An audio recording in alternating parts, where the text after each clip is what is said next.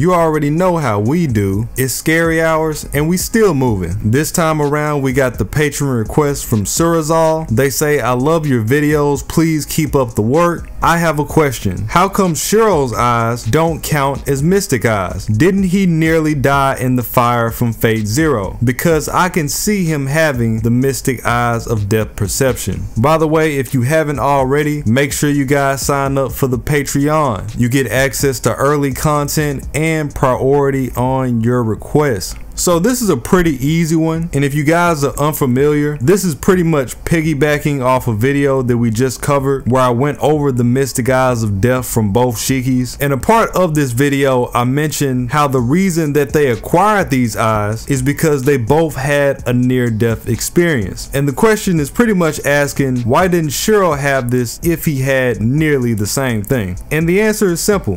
It's not his lane. It's pretty much something that goes without saying, but the difference between him and the Shikis is that they both have an affinity for death. The same way that Shirou has his own affinity, they have their own affinity as well. Now, if Shirou was to obtain his own set of mystic eyes, they would be more so something that leans towards his character, or the fact that he has his own reality marble. What's much more likely is that Shirou would have his own version of mystic eyes, one that only he can obtain because of the way that his character is set up. So maybe he'd be the first person to have the mystic eyes of steel or the eyes of the wrought iron, something that's still rainbow level, but they align with his credentials a lot more. The other issue with him having the mystic eyes of death is that flat out, and many people have discussed this before, he would die. I know it's cool to try to give like Shirou all these abilities of these other characters because they seem super busted and people want to build this super megazord out of Shirou. Shirou could not handle having the mystic eyes of death. They could barely handle having the mystic eyes of death, especially Shiki Tono. I mean, you should have seen Tono in the Far Side routes. This man started tripping like bad. The same way that Shirou had his own problems throughout the story and him barely surviving, they were going through the exact same thing, and Shirou already has enough flaws on his own. So to take on another person's flaws while still having those as his character, it would just kill him off, and we don't want that for him. So leaning into the mystic eyes of steel idea, this could be something that's more like Kirisugu's time altar, where instead of doing an actual projection on the world, it gives him the leeway to cast these abilities with weaponry straightforward. So for example, the same way that he was able to use Archer's arm in Heaven's Field and replicate Heracles' sword and his own version of 9 lives, he will be able to do this without the arm, without the drawbacks of the arm nearly about to take his life, and he wouldn't have to go into his marble to do it. But he does have to be quick, and those few things alone are a complete game changer, because given the circumstance where this works against the person that he's fighting against, then he will be an enemy that would progressively get better the longer that the fight goes on, because beyond him having this entire vault of all this weaponry that he's copied, he can also copy the ability of the person that he's fighting too if they're not careful.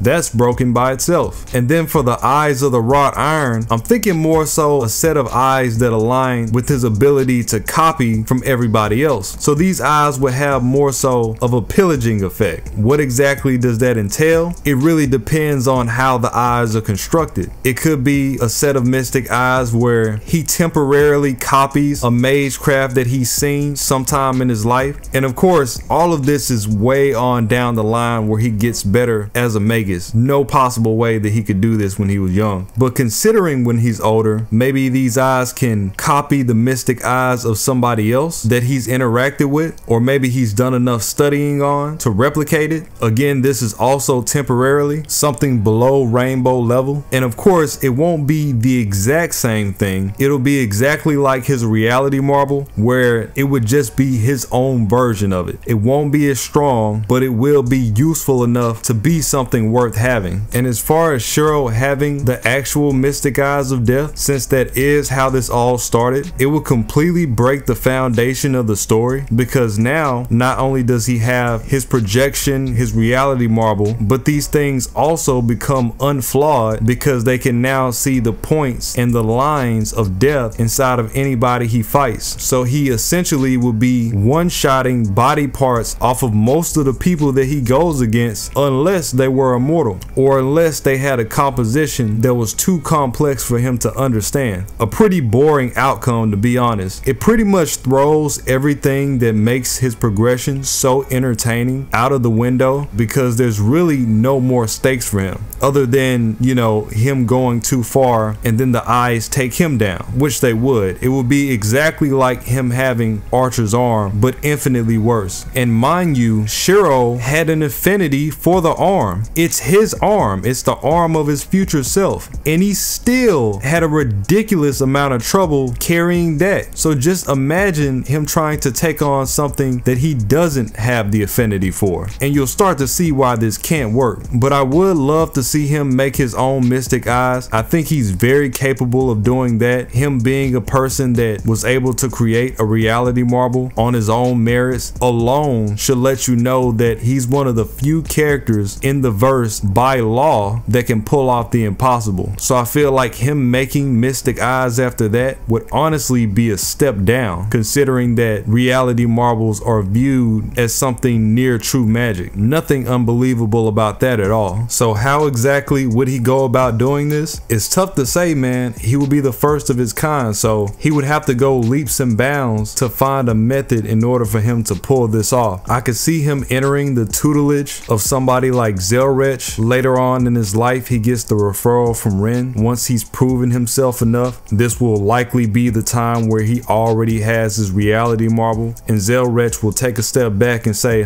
okay, this guy is really about that. I think he is worth being under my wing. And this works really good for us because it allows us to view into the way that Zelrech operates firsthand when we haven't been able to do so until that point. And Zelrech himself was a student of Solomon, the literal king of magecraft. So I'm sure the way his mind operates is on a completely different spectrum entirely. I mean, with that type of accolade, it's only right that he passes off what he learned to somebody else. And the same thing can go for Ren. We could have an entire arc where they both learn things from Zelrech together. We can't forget Shirou's feats in Heaven's Field. He was able to project Zelrech's gem sword himself. You can't find a better showcase of proving his potential than that. I could see him going under Toko. Again, he can get that from Ren as well. We already know that she does have connections to her. If we're going off of how they were able to get the puppet for Heaven's Field, if, you know, they can actually find Toko, because you know she's always on the run. So definitely her. And then at least one dead apostle, namely it's probably gonna be Van Fem, because based off of what happened in El Malloy, we know that he's in good standing with him, and that would likely be the easiest one to get to, especially without getting stabbed in the back for it. And then at that point, he can take everything that he learned from all three of them, bring all of that information together, and see what he comes up with.